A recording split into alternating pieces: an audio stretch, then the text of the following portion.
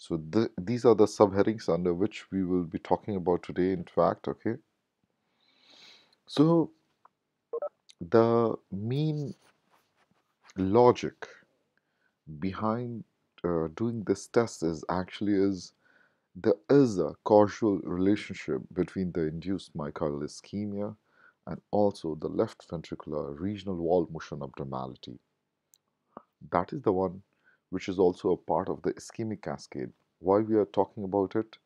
Because since earlier times as well, there is scientific evidence which has shown there is a relationship between the systolic contraction and also the myocardial blood supply as well.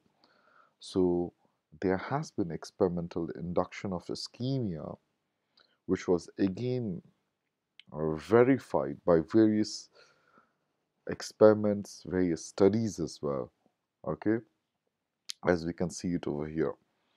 And later on as well, there were various imaging studies with using the 2D echoes, which was showed again and again that this is very much possible to demonstrate the ischemic cascade. So, what is the reason? What is really happening?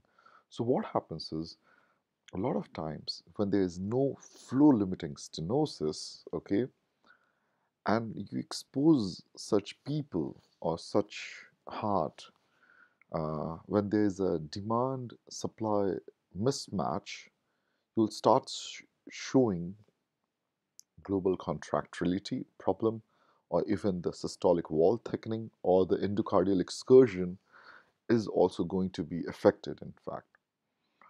So this is the reason. So the hypercontractile response to stress may be even sometimes absent or even maybe blunted. Blunted when?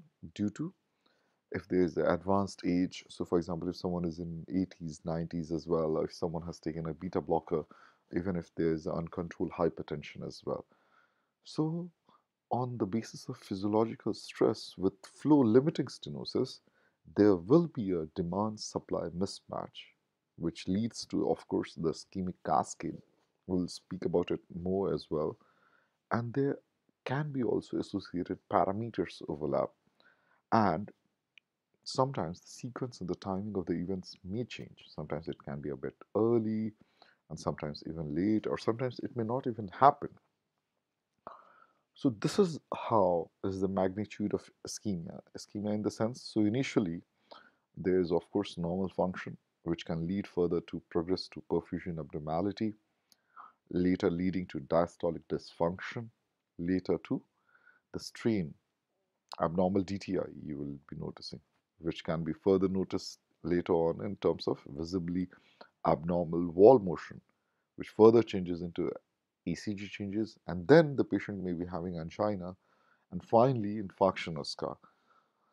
So this is the reason a lot of times we will be asking, for example, for what happens is we do ask for is the other tests and all other tests in the terms of like if we really want to see myocardial perfusion scan. So that's why myocardial perfusion scan is placed really high above compared to all these different tests as well. Okay.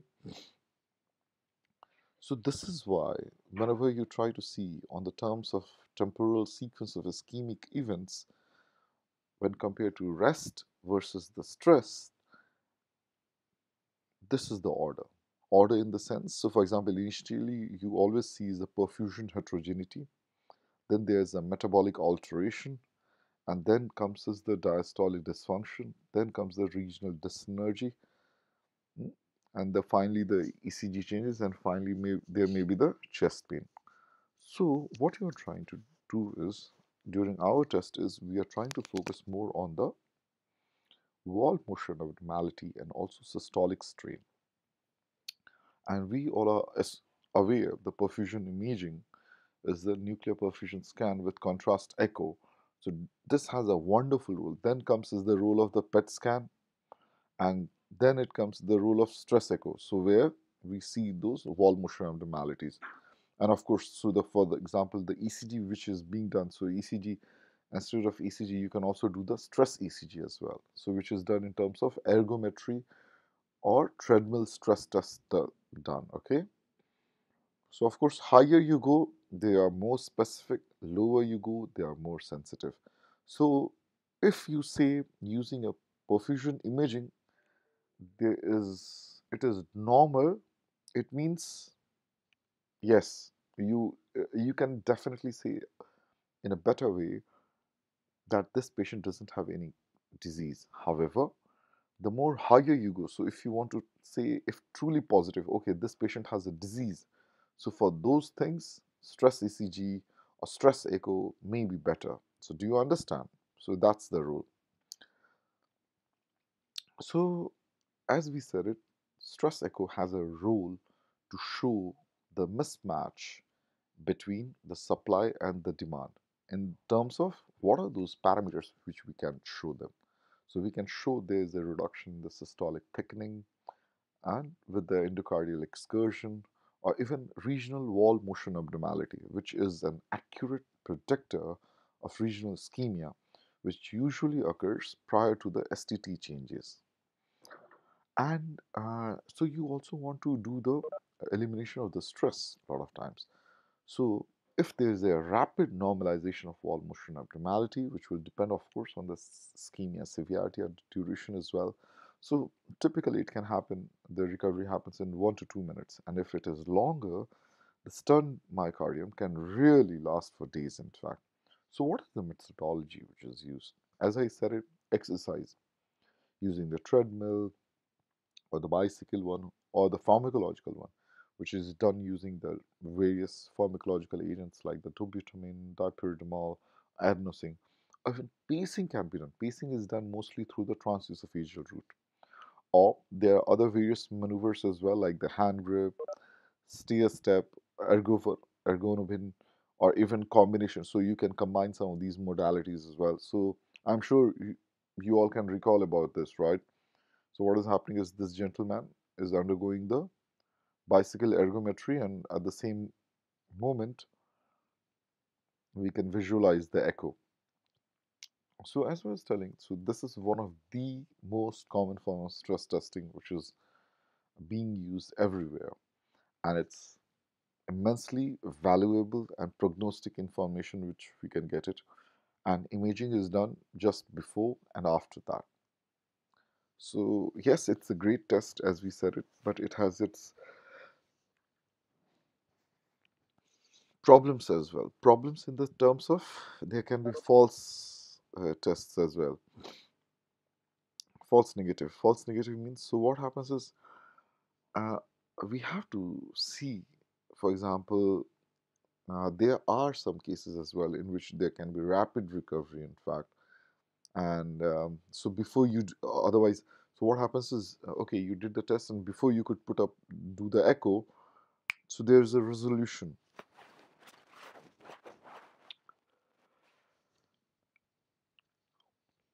By resolution, I mean is the wall motion abnormality will disappear before the imaging. So so that is why it can sometimes be difficult. And of course, if you can see on the echo in terms of if there is a late recovery, so definitely it is a very poor prognostic significance. It normally tends to happen in cases of severe or extensive coronary artery disease. So for the bicycle ergometry, which we are talking about, so what happens is if there is, okay, so one question for you all, what types of ergometry you all have come across? So some of them I already spoke about, but what else are you all aware of?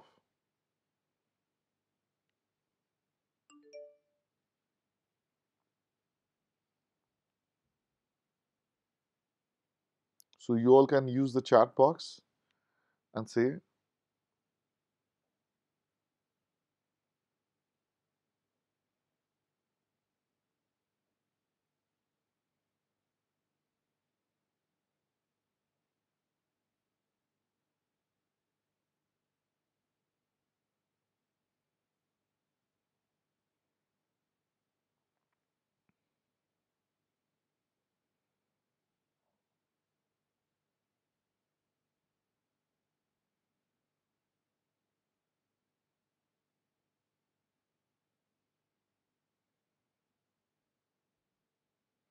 So what will kind of no one?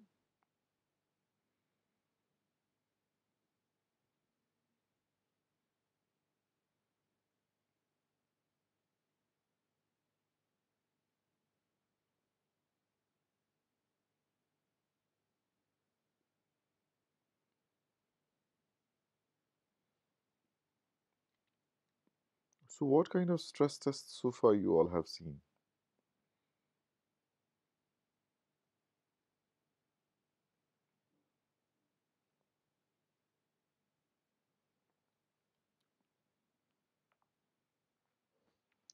So already I showed you some of those examples, so which are the different ones. So regarding the bicycle stress test as well, ergometry, I already showed you that picture. So what happens is the patient can be upright, otherwise even with a 30-degree tilt as well, and you try to keep on accessing or assess the blood pressure response. You can keep on doing at the imaging as well at each stage, and of course at the peak workload as well. But the problem with the bicycle one is like the workload which is achieved is low and the tolerability can be there as well. These are some of the reasons why pharmacological stress testing is preferred quite a lot. And as I said, it pharmacological means there are two types of them which can be used. One is with the dobutamine, another is with a drug like which is a vasodilator like a adenosine. So dobutamine, as we all are aware, it has multiple receptor effects in the terms of it affects not only the alpha 1 but also beta 1 and beta 2 as well. So it does increases the blood supply, and also it tends to affect, of course, the myocardium. Vasodilator effects of the adenosine, as we all are aware, so it tends to affect the coronary arterioles, in fact. Okay. Similarly, the adenosine tends to affect the smooth muscle cell, in fact, and the dobutamine tends to affect the myocytes. And if you want to use um, the antidote, so for adenosine, we all are very much aware its half life is just a few seconds. For example, for the dobutamine is pretty long, so that's why you can use a beta blocker, in fact. And if you want to use a stress as well using these tests, so dobutamine, of course, dobutamine, dipyridamole or adenosine can be used as well. And yeah, so there are some contraindications as well. So for adenosine, if someone is having a low heart rate, ideally you should not. Similarly, if someone is having an asthma, you should not. Dobutamine stress echo, if someone is having a tachycardia or even a hypertension, it's not so ideal. So it is very important for us to be able to understand what are the indications, what are the contraindications as well before we order any kind of test. So there are various more parameters as well which can help us to understand which is a better or right test for which type of testing. So for example, for the coronary artery disease, if you're trying to think or see for the myocardial ischemia, you can do a exercise or dobutamine or dipyridamole as well. And echo you can do, of course, to see to have a look for the wall motion abnormality as well. And then comes, for example, if there is someone is a diabetic, hypertensive, or hypertrophic cardiomyopathy patient. So in that, if you are trying to really see the coronary flow reserve, then you can ask for a dipyridamole or even dobutamine or exercise test as well. An echo variable can be PWLED, in fact. Similarly, if you're trying to see for the transmitral gradient, so on the basis of the trans-aortic gradient or the pulmonary hypertension as well, these tests are available. So pulmonary hypertension as well, you can still do a exercise test, okay? And over here, CWTR, okay? Across the continuous wave, you have to keep on monitoring. Over here, for example, for the trans-aortic gradient, you have to do the continuous wave, of course, but around the aortic because you're trying to see for the transaortic gradient. So this is very important.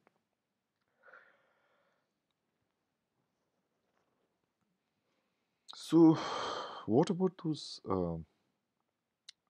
drawbacks which is there associated with the exercise stress? So we did learn that okay, it's a very nice, wonderful tests, but it does have its own um, problems, which is not associated with the pharmacological stressor or the pharmacological stress test. Because, for example, on the parameters of hyperventilation or the hypercontractility of the normal valves, otherwise false negative post-stress imaging, otherwise excessive chest wall motion movements, even there will be a lot of people who will be complaining of the uh, like pain in the knee joints. They are not able to run, or they have a very mm, skeletal deformity due to which they are unable to walk as well.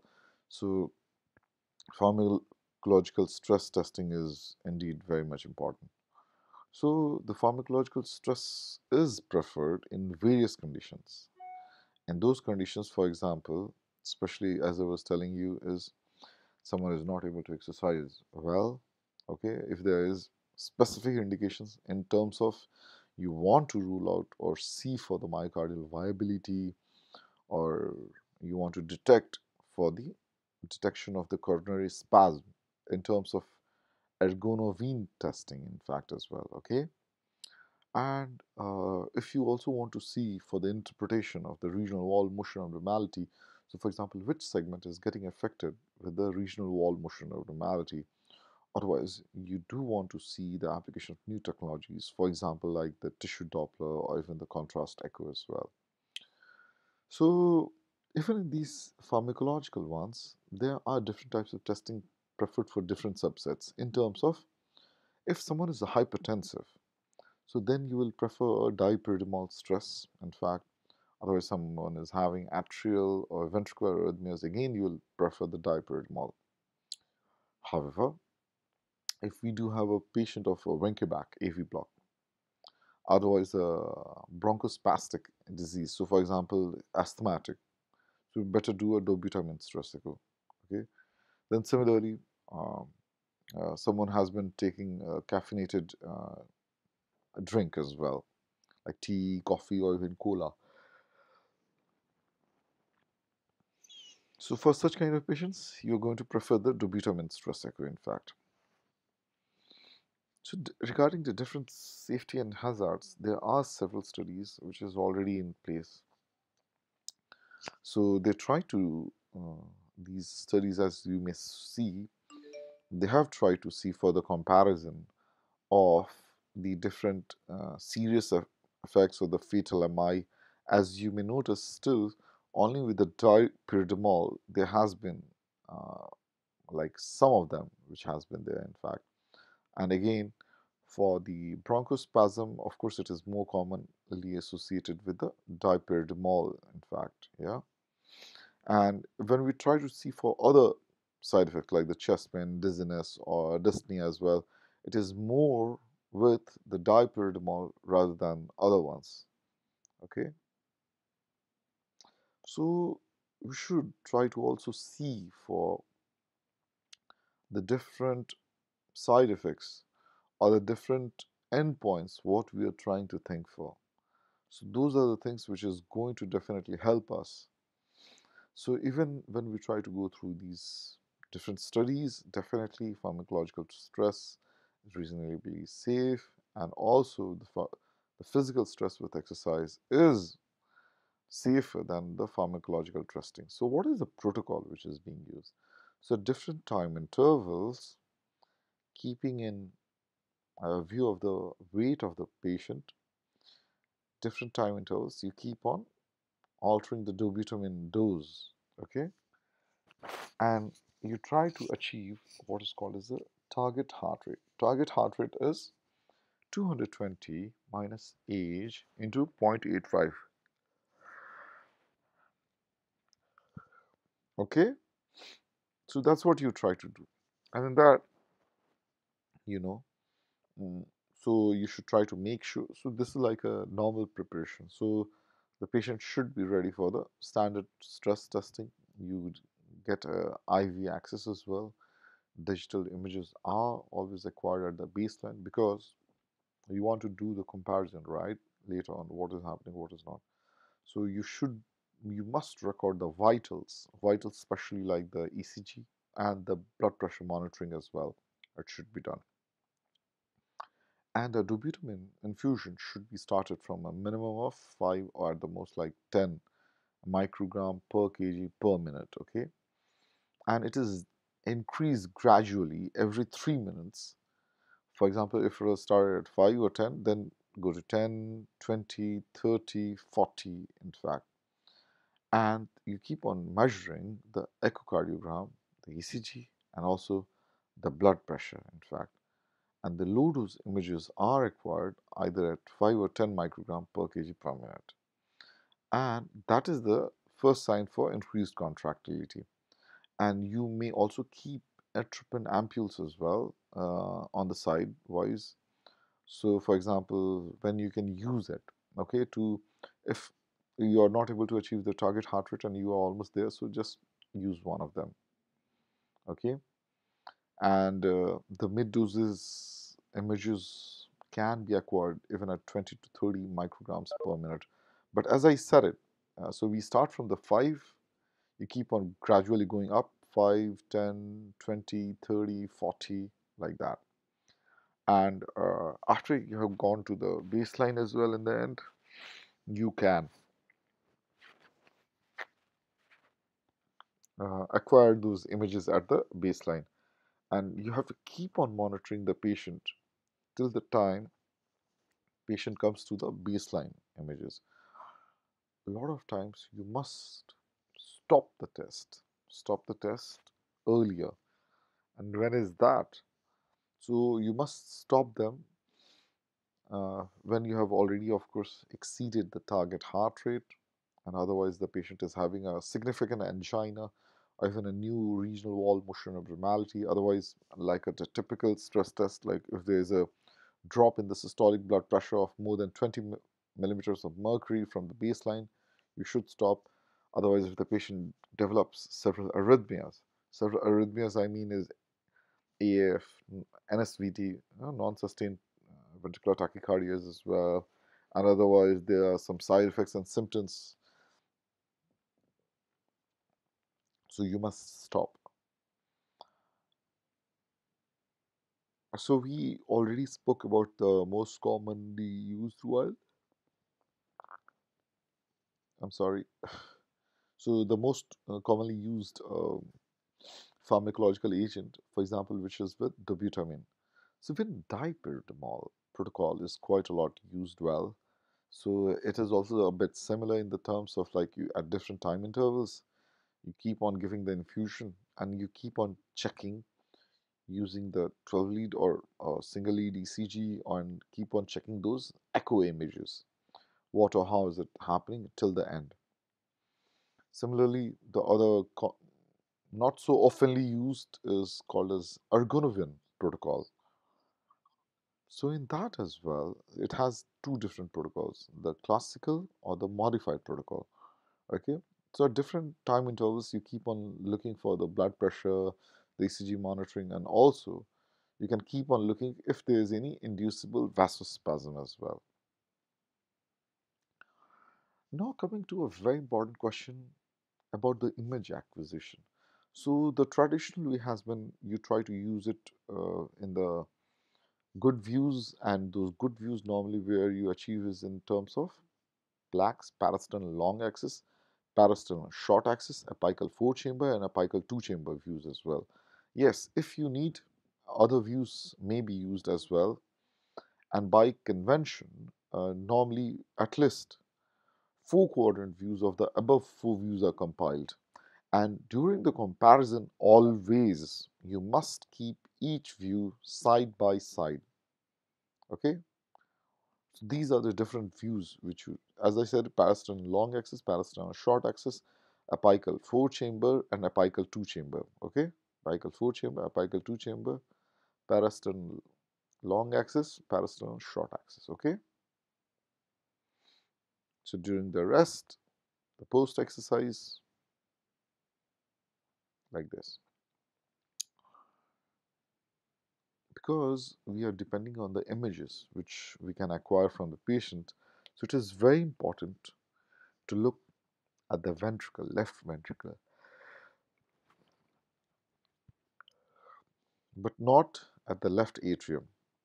And we must ensure and the pre and post views are same. Okay, and we should acquire them in inspiration or even exhalation as well, and optimize for the positioning using the sample plenty of cycles. So you keep on having not just 2 or 3 cycles, I would say keep on having a look like at least on multiple cycles.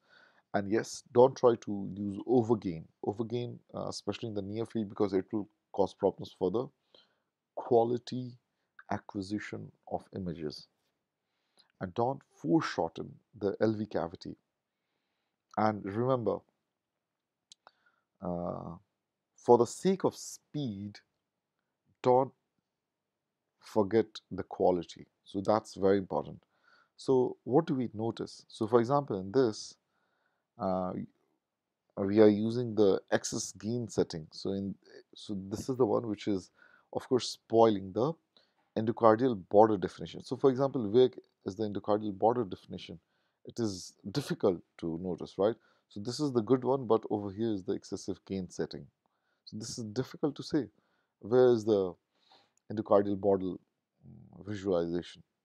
So similarly looking, but different views. So what are the different views? So what is happening is the chamber which we are trying to focus upon. So we must be able to focus upon those chambers in a good way. It should not be, it's not nice. So if you mix them up, in fact, as well.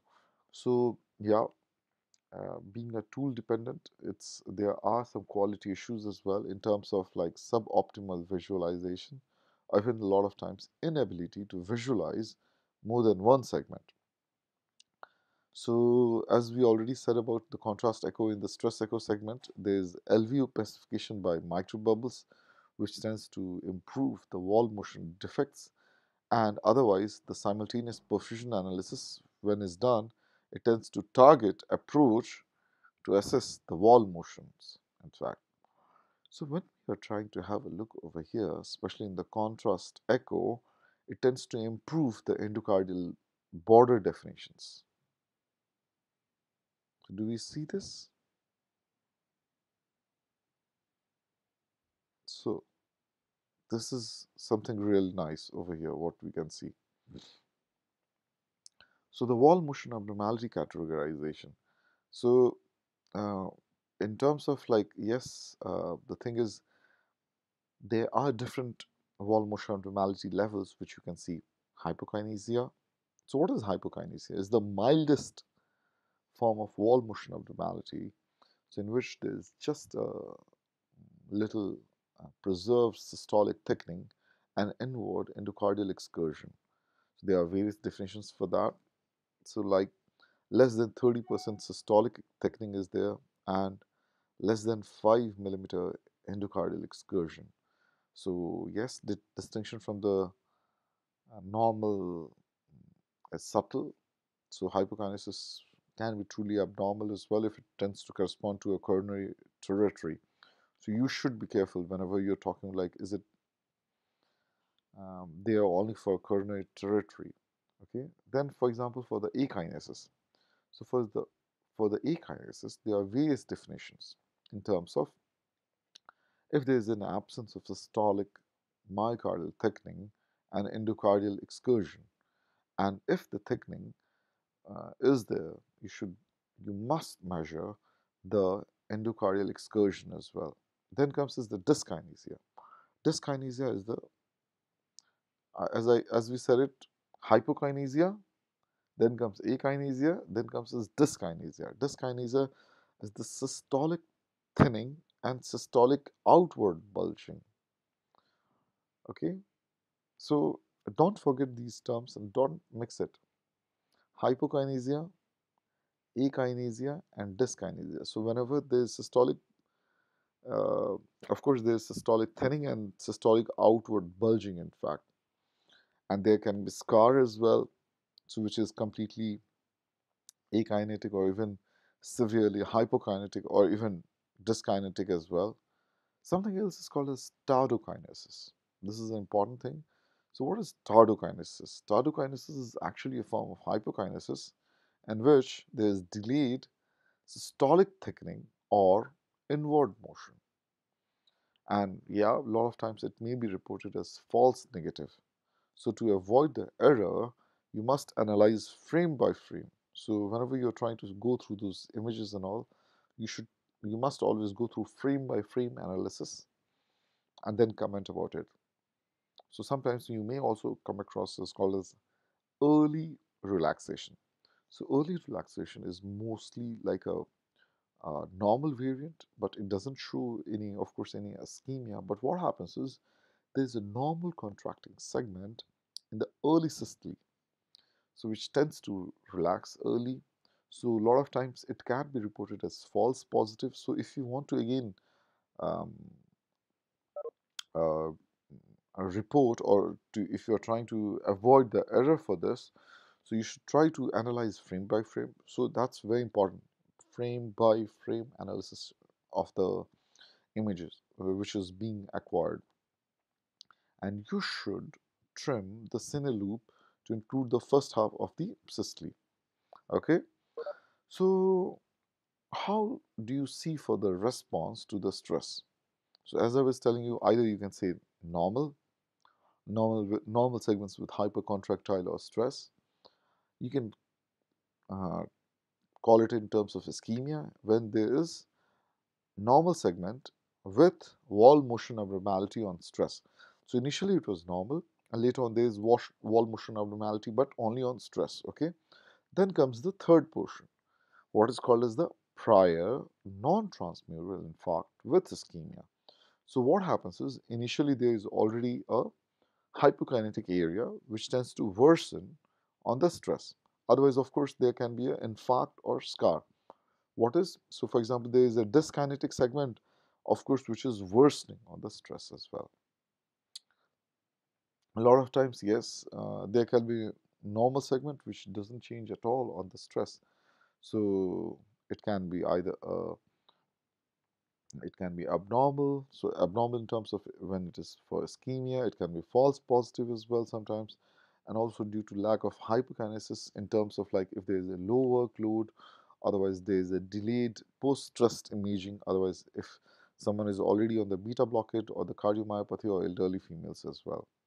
So when someone is on the hypokinetic segment who tends to improve on stress, so for example for the exercise stress, so it can be either reported normal, otherwise also localized abnormality which is improved by tethering adjacent myocardial pull, and dobutamine stress, so which may indicate viability, which is for example for the potential for the revascularization.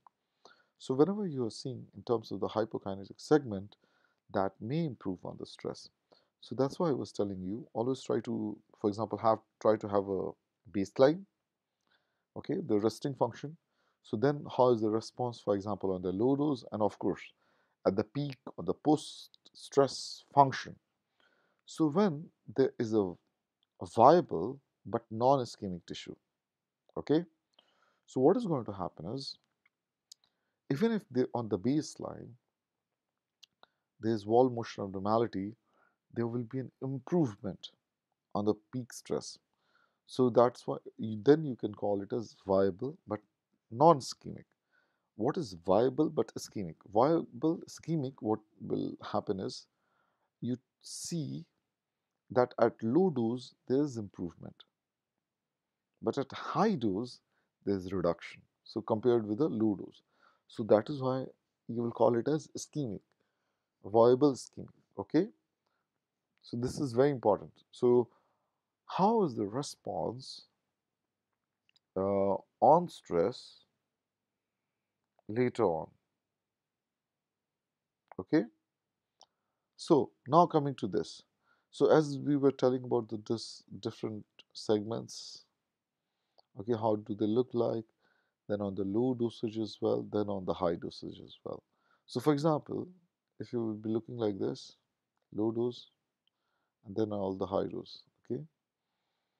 So this will be, you can term it as normal.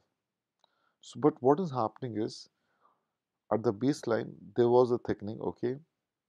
Then at low dose as well it was thickening, but later on there's thinning, right? So this will be called as, so what type of finding is it?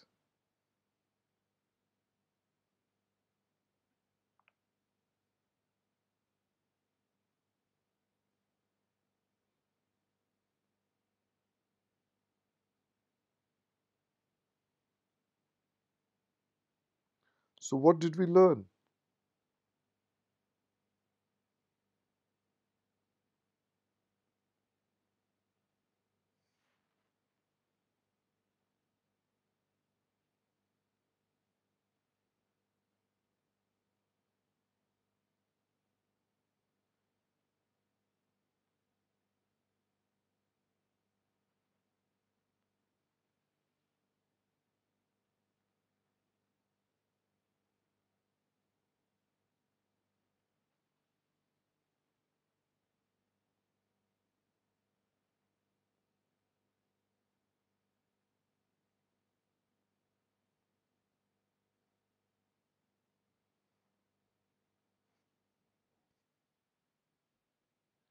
So no one.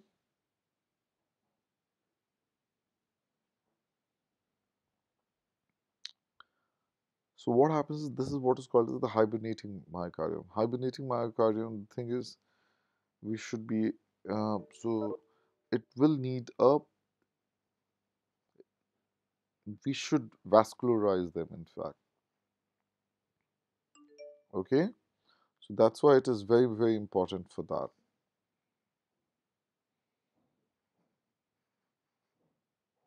So this segment, which is pretty a bit opposite of the previous one of the segments which we had already shown you, okay. This is hibernation plus ischemia, and finally is of course scar, right? So about the wall motion abnormality scoring, as we had already said it to you, is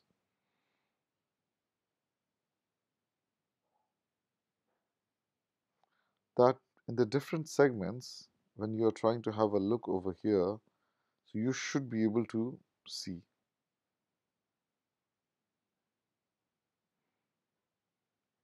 So what do you try to see over here is, so first of all, you try to see, is it normal? If normal, you give a score of 1. If it is hypokinetic, you give a score of 2. If it is akinetic, 3. Otherwise, if it is dyskinetic, is 4. And those different segments are different. They are color coded as different colors. Yeah, it is up to you guys, like guys and girls, of course, which color you want to use for which one. In the terms of, in the sense like, um, as you can see it already over here, you can color code for LED, LCX, and RCA territory, and then on the basis of, as we already said it, long axis, short axis, parasternal long axis, parasternal short axis, apical 4-chamber, 2-chamber view. And in those areas, we all are aware, anterior wall, inferior wall, right? Anterior wall will be for the LED territory and inferior wall will be for the PDA. In the 4-chamber view, we all are aware, base, mid, apex. So here the base will be for the RCA, LCX, and this. So even in the short axis, parasternal short axis, I hope you all remember SIPLA, right? Septum, inferior, posterior, lateral, anterior. So on the basis of that, you can of course tell about the possible coronary vascular territories as well. So that is very important to be able to comment especially using the 16 or 17 segment model. It's already endorsed by the American Society of Echocardiography as well. So which you can already see it over here. The different segments are very well written over here. I would really like you guys to focus, have a look on this, in fact, and because this is very important. This is really important. So whenever an echo image is being interpreted or being commented upon, in fact, so there something is called as wall motion score index as well. So how it is being scored upon. So is it one, or is it, one at the same baseline and also a stress, otherwise if there is no ischemia as well. And then you try to see for the contents of the stress echo report as well. In terms of that, you try to see, as you can see, how about those resting images, and then you have to comment about the different subheadings. Similarly, stress response, then again you have to comment about the different subheadings, about the stress images as well, then again the different subheadings, and finally about the conclusion. The conclusion as well, you have to comment about the presence and extent of infarction, viability, and blah blah blah blah blah. Okay. So, about the localization, as we had already said it, yes, it is a pretty sensitive test. So, you will be able to comment as well, but with different levels in the terms of like this. For the severity of the coronary artery disease, you can, yeah, mostly comment about those LED. Then comes is the RC, then comes the LCX. So, wall motion abnormality is definitely more sensitive, and if someone is especially not having the painless ischemia, in fact.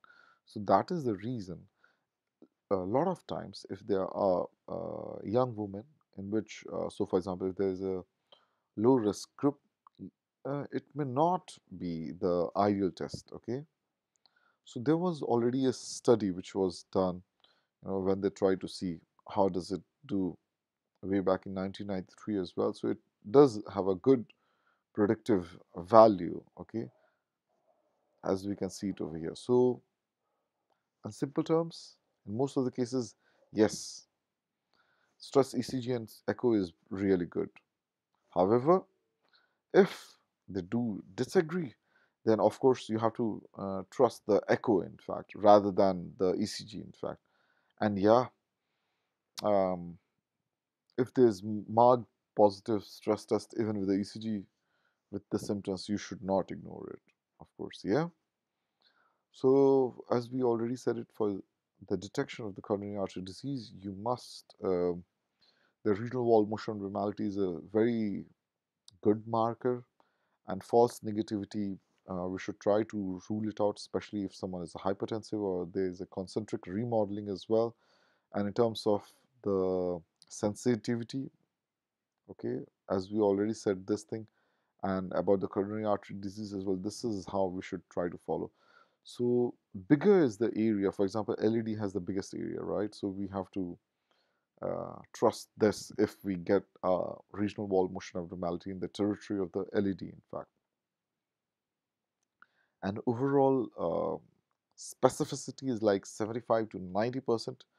And as we had already said it, whenever in doubt in terms of stress testing with the pharmacological, otherwise with the running, you should trust this one, in fact.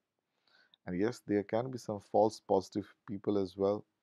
So for example, in terms of like pulmonary hypertensives, otherwise left bundle branch block patients, or even in cases of non-ischemic cardiomyopathy patients as well.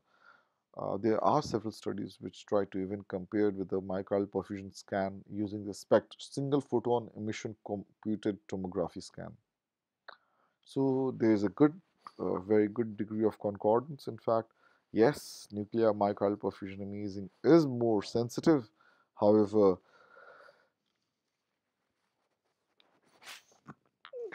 if you want to see in terms of specificity, stress echo is more better in terms of that. And exercise stress test, of course, has more robust data as well. And that's what they try to show in the further studies by like Marwick or even Boozes et al. As well. Wonderful demonstration of the Kaplan-Meier curve. How was the events? So for in the patients who have had dobutamine stress echo have higher events rate. Okay. Similarly, if someone has had a normal dobutamine stress echo, so they will be having a more modest event-free survival. Okay. And if someone is being referred for the dobutamine stress, especially with relatively worse prognosis at baseline, and there's inability to exercise, it is an ominous sign, in fact. So, to adding a contrast perfusion echo to dobutamine stress echo, of course, it increases its prognostic value in a very significant way. So, if someone is already having a heart attack, has had a heart attack, so there will be, of course, a resting regional wall motion abnormality, and you're trying to see for this, identify at a distance, okay, about the inducible ischemia, then you can do a dobutamine stress echo test even after post MI as well, and you can predict cardiovascular events even better than the angiographic values. So this was a paper by Carlos et al., and it was a great paper, in fact.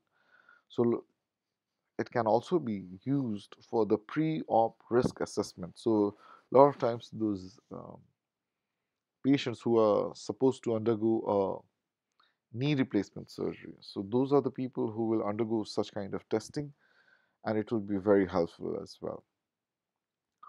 And regarding the risk of perioperative cardiovascular events, as we said it, so the positive predictive value of this test is very important. So there has been various studies also about the viable myocardium that has potential for functional recovery, which is called as the stunned or hibernating. So okay, so that in that as well, it has a very good role, of course, and uh, as I was telling you, so what happens is whenever you do the dobutamine stress echo, two things you may see, either viable or non-viable. Viable myocardium, the contractility augments on beta adrenergic stimulation. However, the non-viable myocardium, there's no augmentation at all.